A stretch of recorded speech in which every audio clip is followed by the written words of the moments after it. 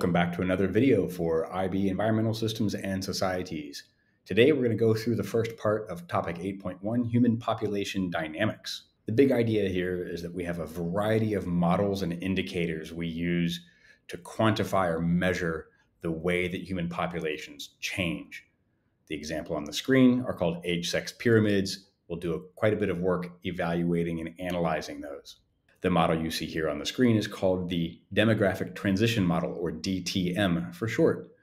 If you're taking IB ESS, you may encounter this model in your geography class, or you may have had it previously in an individuals and societies class.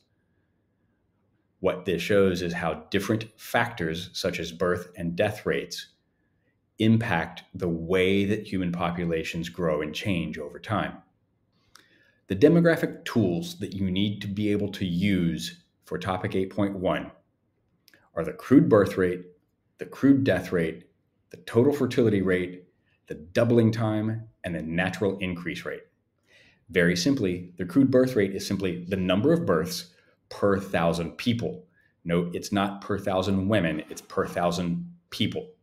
In this graph, you can see a very clear trend here.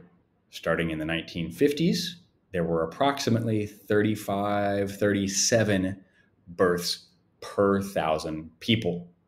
By the time we get to the current era, that level is closer to 17 births per 1,000 people. This is a falling crude birth rate, and we can infer several things about society from that information. We'll get to that later. The crude death rate, just like the crude birth rate, is a simple measure of the number of deaths per 1,000 people. On this graph, also showing the demographic transition model, you can see that in early stages of the transition, both the crude death rate and the crude birth rate are quite high. Initially then, the death rate starts to fall. That's usually the first sign of a change in socioeconomic development status of a nation. The birth rate remains high, typically because culturally people have become used to needing to have many children because many children frequently died. It's only after a sustained period of time in which fewer children are dying that the birth rate begins to decline as well. The fertility rate is the number of children an average woman has during her lifetime. I believe in Niger, it's currently around 7. The total fertility rate is a more nuanced statistic. It's the average number of children that would be born alive to a woman or a group of women during her lifetime if she were typical. So it's a statistical measure. The fertility rate is based on past data. The total fertility rate is based on past and future predictions. The total fertility rate, as you can see here, predominantly this big bright red and orange zone, Sub-Saharan Africa, Afghanistan, parts of the Middle East, significantly high fertility rates. The cool blue colors reflect low fertility rates, and those generally correlate with places where populations are either steady or beginning to decline. The doubling time, as you might guess by its name, is simply the number of years it takes for the population of a given country to double. It's related to the natural increase rate. The faster a population is growing, the shorter the doubling time. If a population is growing slowly, it takes longer for the population to double. So it's simply divide 70 by a number called the natural increase rate. The natural increase rate is simply the difference between the crude birth rate and the crude death rate. So if you have the CBR, the birth rate, and the CDR, the death rate, you can calculate the natural increase rate by simple subtraction. Then from that, you can calculate the doubling time by taking the number 70 and dividing it by that difference. Pretty straightforward. You may be asked to explain the relative values of the crude birth rate, crude death rate, total fertility rate, doubling time, and the natural increase rate. How do each of these impact the total population? As long as the birth rate and the death rate are relatively equal, you'll have times where the population is relatively stable. If the death rate, which you can see here in this green curve, if the death rate begins to exceed the birth rate, the population will decline. If the birth rate exceeds the death rate, the population will increase.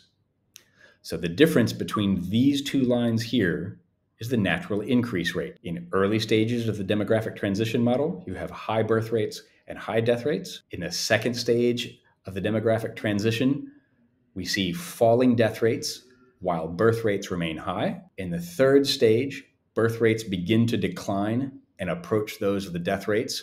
So the growth, the total growth or the natural increase rate of the population begins to slow down. In the fourth stage, which we see in well-developed, more economically developed countries, or MEDCs, we have relatively low birth rates and relatively low death rates. Therefore, we have stable populations. And where the human population may go into the future is still unknown. It's still unpredictable.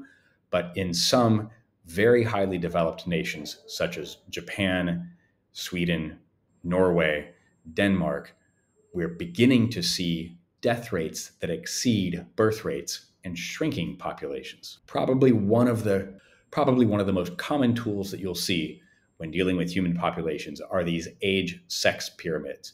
And you should be able to relate the shapes of these pyramids to the different stages here in the demographic transition model. So this stage one, where you have rapid growth, okay, you have a very high birth rate, which you can see by the very wide base. And because it has a narrow top, it narrows quite quickly. That also indicates that there's a fairly high crude death rate. In stage two, this slow growth, that correlates right here, where you still have a relatively high birth rate, but a declining death rate. So people are beginning to live longer, but the birth rates are still high. In stage three, right, where the birth rates begin to approach those of the death rates, we have a population that is stabilizing. And so here, as you can see, where you have these sides that are fairly straight or vertical, that indicates that more and more people are living to an older age. So the death rates are definitely declining. In stage four, here it's got the question mark.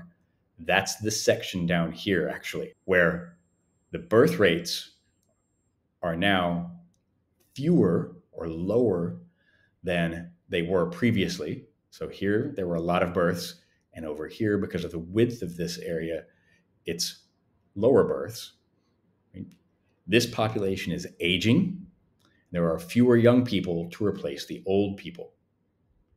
I've got some worksheets available on my website if you want to check those out to help you work through this analysis. As usual, in ESS, you may be asked to discuss the effectiveness or use of models. These age-sex pyramids, the demographic transition models, they are models. They have strengths, they have weaknesses. That's the type of discussion and evaluation you may be asked to do on your ESS exam.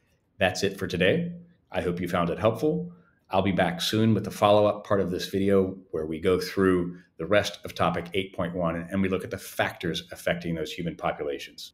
If you found this video helpful, please consider subscribing to my channel, give it a like, and help me grow the audience to reach more ESS students around the world. Happy learning.